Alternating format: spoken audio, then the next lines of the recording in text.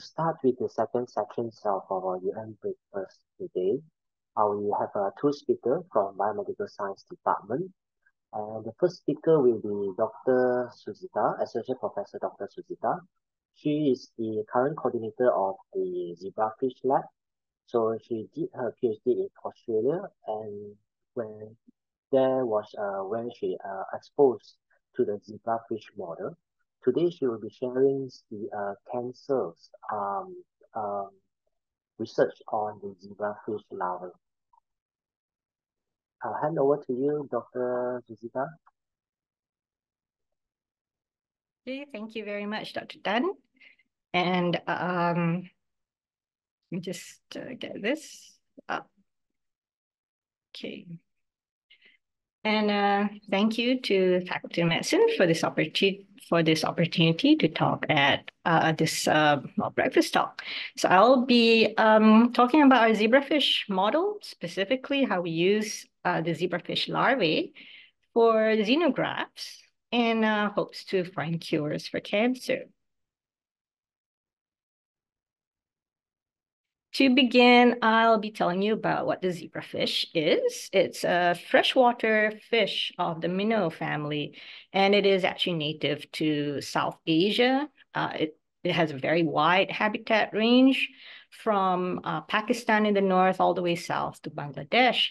Zebrafish is a very common fish. You have probably seen it in an aquarium at a shopping mall or even in an aquarium at home, but they're not native to our country. Their lifespan is only about a year in the wild, but in the lab, they can get up to 5 years old. And the average adult size is small. They're only about 3 to 5 centimeters in length. They were established as a genetic and developmental biology model in the early 1980s, with work on them starting as early as the 70s. And now they're pretty much used for biomedical applications at all life stages, from their embryo stage to larvae to juvenile to adult.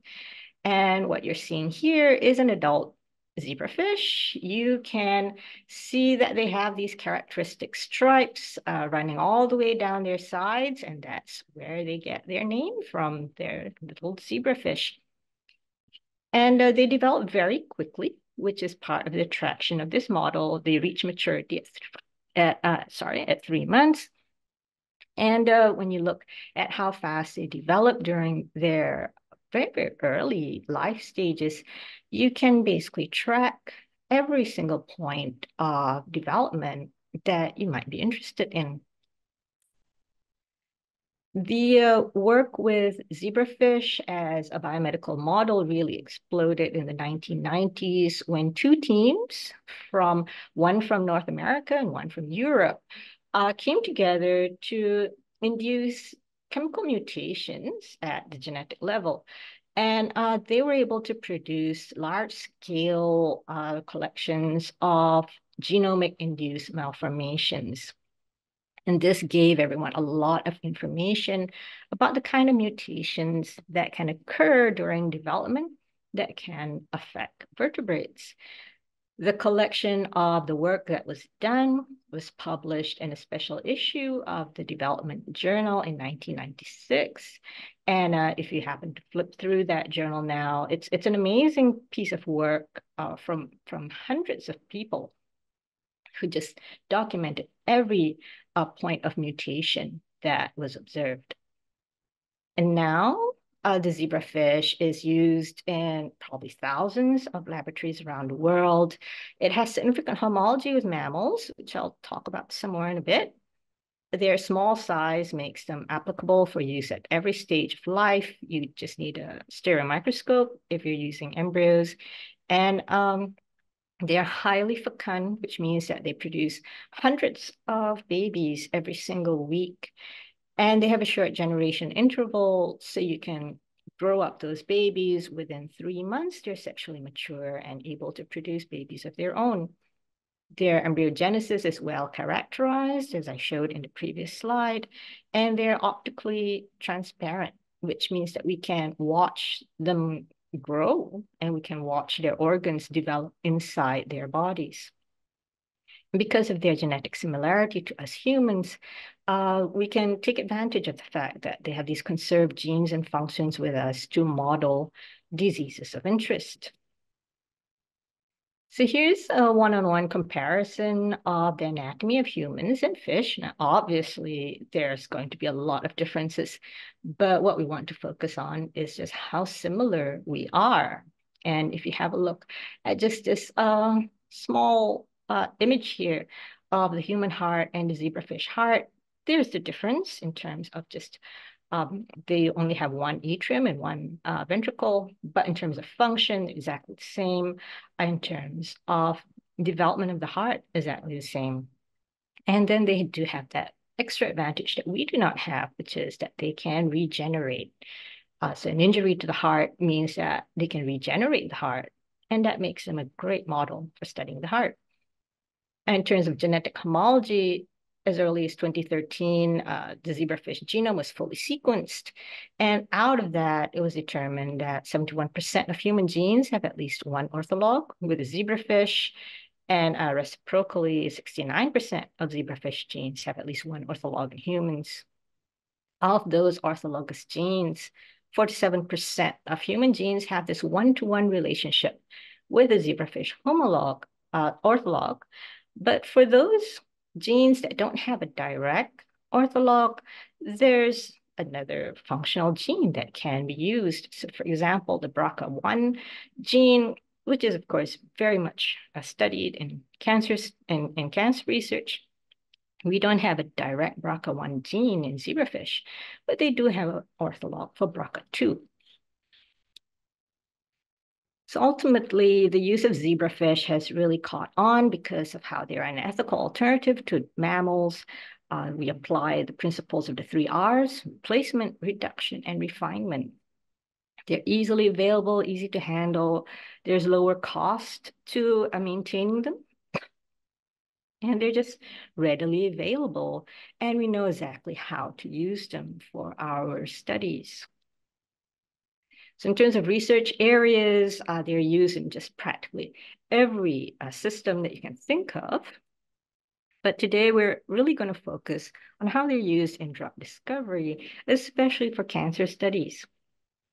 What you're seeing on the left of the screen is how we use the embryos for acute toxicity screening. So if you have a new compound, you just want to know whether it's safe, you can use the embryos for that first stage of screening.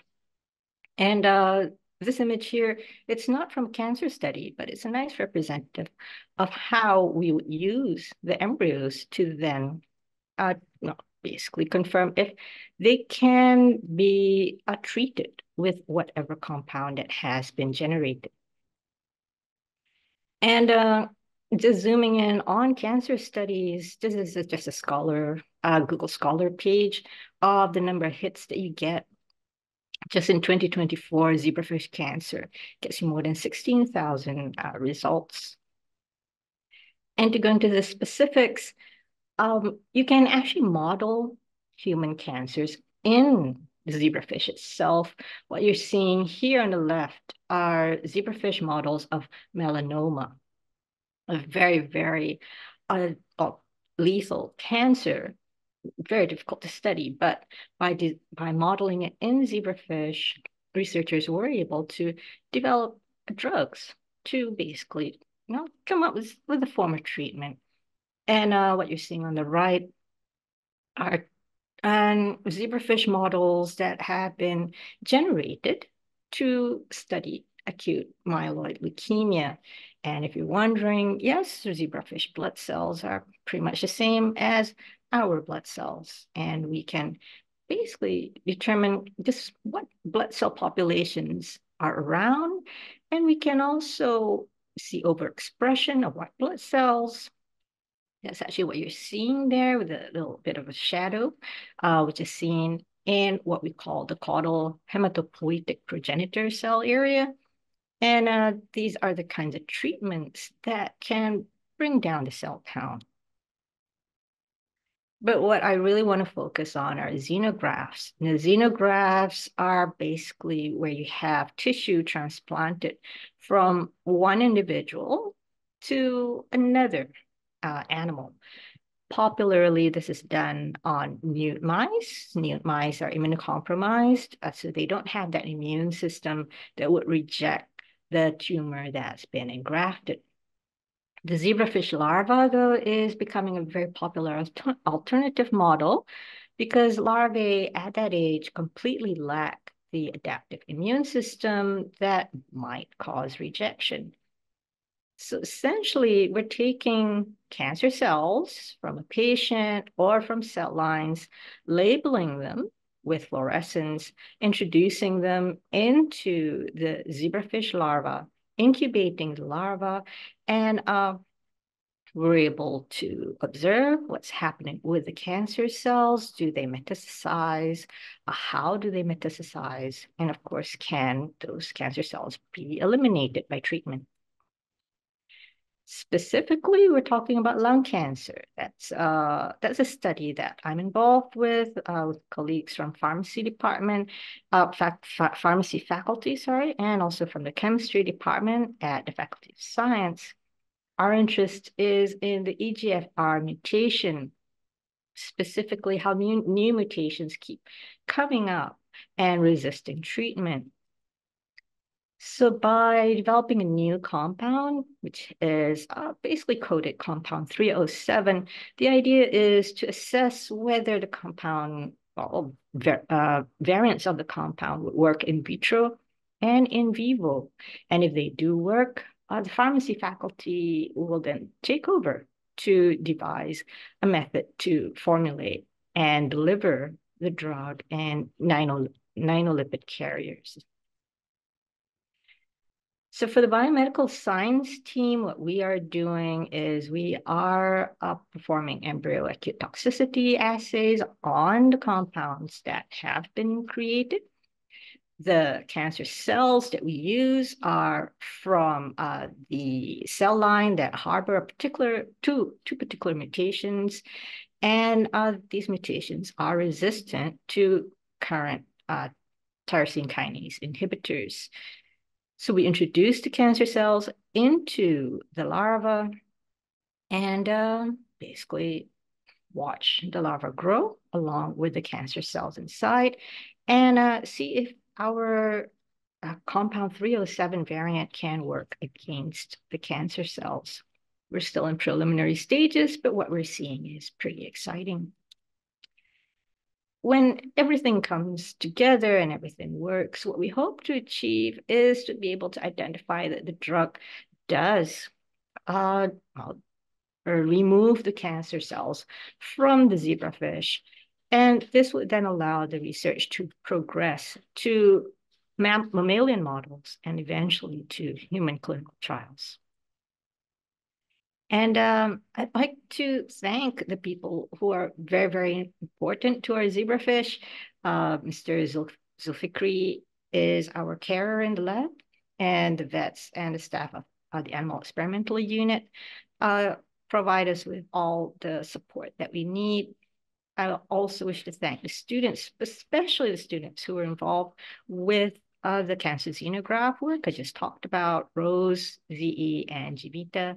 And the work that I was talking about was supported by the impact-oriented interdisciplinary research grant. Thank you. Thank you, Associate Professor Dr. Suzita. We have some time here. Is there any questions for Associate Professor Dr. Suzita?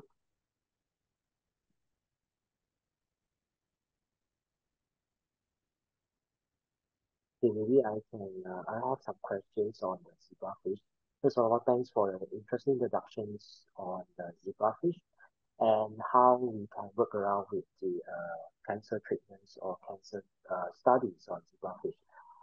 If you would like to start with the zebrafish research, is there any guidance from the zebrafish or how we have no experience on zebrafish, so how should we deal with it or how should we assess the healthiness of the zebrafish? Right. Yeah, that's a great question. Thanks. So with the zebrafish, we are fortunately blessed with a lot of resources. And even though they are very, very different from us, there's still some characteristics that make them similar enough that we can identify if an animal is in discomfort. So especially with cancer treatment, the use of a mammalian model is often distressing to the researcher because of just what cancer tumors would do to the animal. So with zebrafish, that effect is slightly reduced because after all, they are very, very different from us. But they do respond to the types of analgesias that are used with mammals. And when they're used at very, very young life stages, the experiments are usually done very, very briefly. They just take a period of a few days and then they're done. So we do refine experiments to reduce as much of the effect of cancer as we can when we're working with larvae. Thanks.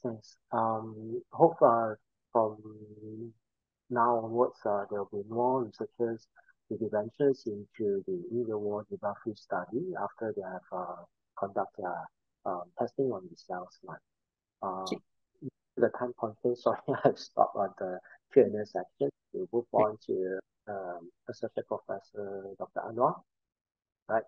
So Associate Professor Dr. Anwar is another from the Biomedical Science Department. He will be introductions on the Parkinson's disease using the zebrafish model as well. So please welcome Associate Professor Dr. Anwar. I'll pass over to you. All right. Assalamualaikum. Good morning, everyone. Can everyone hear me and see my screen? Yes.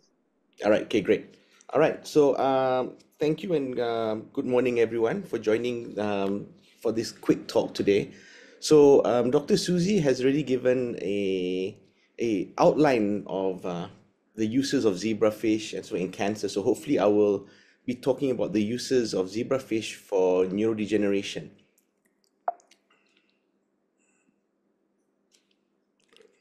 All right, so just a quick overview about Parkinson's disease. All right, so currently it affects around 1% of people aged 60 and above globally. Right. In Malaysia, we are looking at about 15 to 20,000 people. This is according to the Malaysian Parkinson's Disease Association. And what is worrying, or because we are becoming a aging nation, is there is no definite diagnosis as well as cure. So at the moment, the only thing that we can do, or current therapy is actually just to increase quality of life. So it's not curative, but it's more just to help with the symptoms that happen. And another big thing about Parkinson's disease is that 95% of the cases are sporadic, right? So we are still trying to understand what causes Parkinson's disease and so forth. So because of the nature of the disease, it's something that you do not catch early on. It's usually caught once you start showing symptoms.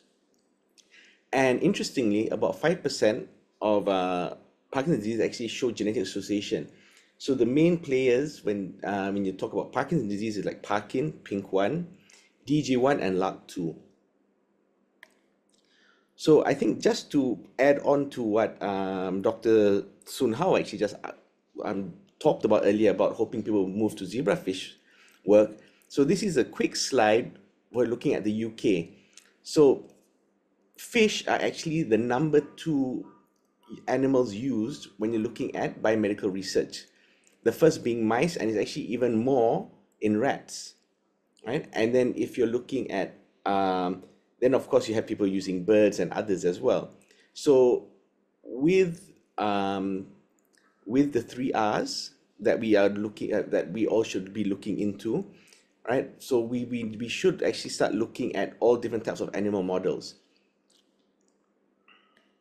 So Dr. Susie did talk a bit about zebrafish and with cancer and the homologies and whatnot. So now I just want to talk about more about the brain. All right. So if you can see here, there are 2 pictures. At the top is the zebrafish brain, and at the bottom is the human brain. And the zebrafish, even though it may look different, has the same areas that you will find in the human brain. So you do have your olfactory bulb, you do have your telencephalon, right? You do have your diencephalon, all right? And you have your cerebellum and spinal cord and so forth. So each part of this brain correlates as well with certain populations of neurons and what they are used for. So if you are even looking at regulatory circuitry, all right, the zebrafish brain as well, which is at the below here, has the same circuitry that you'll find in the human brain as well. So you're looking at your noradrenaline, serotonin, dopamine, and so forth. So for us, of course, working with zebrafish, all right, and working with Parkinson's disease, dopamine, of course, is the main player that we are looking at.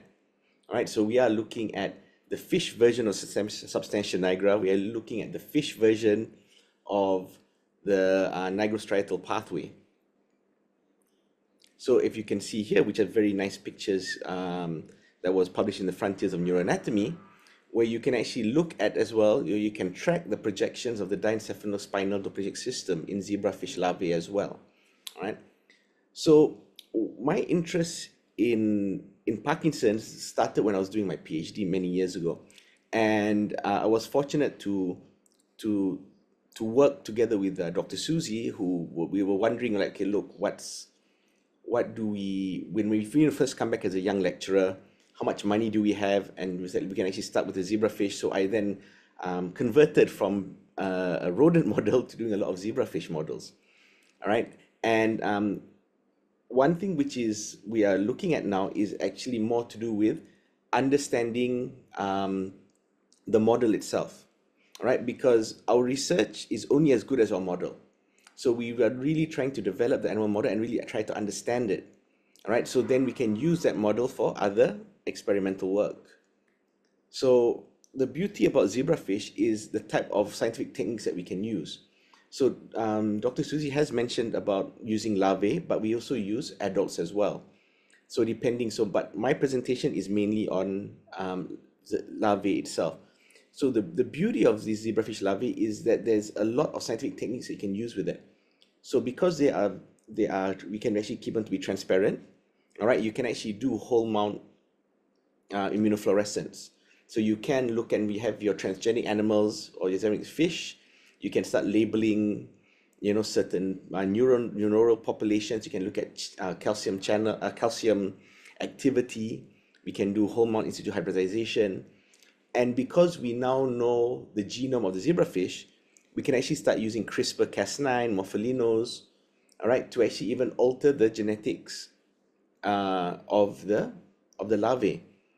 And then we also now know that there's certain neurotoxins as well that we can use, all right, to induce certain diseases. And of course, you have your PCR, so all your molecular work that can be done using it. And zebrafish larvae as well have their own behavior, so which I'll talk about later. All right, so looking at their behavior will also help to look at or understand the disease progression or treatment and so forth. So currently, right, there is no in vitro, in vivo model that can fully recapitulate PD symptoms and pathology. All right, so we have to take that in mind, that no model is perfect. So we have to look at what is our research question, and does the model that we want to use, is the model that we want to use able to answer this? All right. So at the moment, current PD experimental models include toxins, all right, where we give toxins. We have genetic models, as well as some actually do in combination as well. All right. So my work is mainly looking at neurotoxins. All right. So the one main neurotoxin that people use that you probably hear about is MPTP. All right. So MPTP is actually discovered as a byproduct for a bad batch of heroin. So if you look at the earlier papers, is that there was you had all these people who had taken this bad batch and came in with Parkinson-like symptoms. All right. And when they discovered what was the factor that caused it, was actually MPTP. All right. So MPTP is known to attack dopaminergic neurons. All right, so it's metabolized to MPP plus. It enters the dopaminergic neurons via the dopaminergic transporter, inhibits the mitochondrial complex 1, thus disrupts the mitochondrial respiration chain, and then causes death to dopaminergic neurons. So one of my final year project students actually when we first started off, was start looking at, is there a difference between giving MPTP or exposing the larvae to MPTP very early on, and so 24 hours post-fertilization, or we're looking at 4 days post-fertilization. So it's important to note here that in zebrafish larvae, their dopaminergic system and the neurons are fully developed at 4 DPF, or 4 days post-fertilization. That's why we can use larvae for our work. So there are two ways of looking at it. Do we give it MPTP to try and stop the development of the dopaminergic neurons, or do we give it at 4 DPF or 4 days post-fertilization when there already is the dopaminergic neurons are already there, and then try to cause them to degenerate? So what we showed was in our lab is that at 4 DPF there was actually a decrease in the number of dopaminergic neurons in the brain of zebrafish larvae when they were exposed to MPTP. All right. So on the left is actually pictures of whole mount immunofluorescence. All right. So we took the whole larvae, did immunofluorescence, and using a confocal microscope, we were actually able to look at the certain areas. So you had certain clusters of dopaminergic neurons in the brain, and actually manually count them. All right. Another toxin that we use a lot is what we call a toxin called rotenone. All right. So rotenone is actually a root extract, and is used as an insecticide and a pesticide. So my late supervisor was actually he was saying that he used to actually swim in lakes using rotenone to poison the fish. All right. So fortunately he never had any PD like symptoms, but it's something that is actually really used. So if you look at the literature, there is a lot of correlation as well now with Parkinson's disease and pesticides. All right. So rotenone is also a high affinity inhibitor of complex 1. All right. And it's important to note that rotenone is the only neurotoxin that can actually induce alpha-synuclein. So alpha-synuclein is the proteins which is part of Lewy bodies. So if you're looking at other neurotoxins, it does not cause these alpha-synuclein aggregation, right? So that's why I was very interested in looking at rotenone, because I feel it really represents the PD model itself, or to try and induce PD into these zebrafish larvae. So this work was done by Dr. Agnes. So she was, at that time, she was my final year project. She's actually now, she got her PhD from Japan, and she's actually in Sweden now doing her postdoc. So she again looked at rotenone, all right, and looked at it at where you can actually do the cell counts here, all right, and so there was a difference once you gave rotenone, and also looked at the real-time PCR, looking at the products that is associated with PD. So as Dr. Suzy again mentioned about the orthologs and whatnot, so zebrafish does not have alpha-synuclein, right? But they do have beta-synuclein, synuclein gamma A, and also synuclein gamma B. Okay, so she also had a look at it and looked at all this, the expression levels and whatnot, right? And then when I talked about behavior as well, all right, so these fish actually show different behavior when they are given with rotenone. So we can actually track their swimming. All right, you can actually look at the swimming patterns actually change over exposure time. So it's from 1 day post exposure to 4 days post exposure. All right, and also they look at their distance travel, their velocity, and so forth. So this work is actually being done by my current master student, Xing Hen. All right, so with this and understanding of this model, the next step is using this model for looking at testing for potential therapeutics. All right, Xing Hen actually is actually looking at the brain-gut axis, because as we all know, there's a lot of work now being done on that links the gut with the brain and so forth. So with that, I'd like to thank everyone, and happy fishing. So back to you, Sun Hao. Thank you, Associate Professor Dr. Anwar. It's approaching 9. So, anyone have any questions? No. So, thanks again for the interesting talk on the Parkinson's using the zebrafish model. Um, so I'll not further delay. If anyone have any questions, I think both of them will happy to get your inquiry from the email. Right. So for now, I will just end the sections today. Thanks, everyone.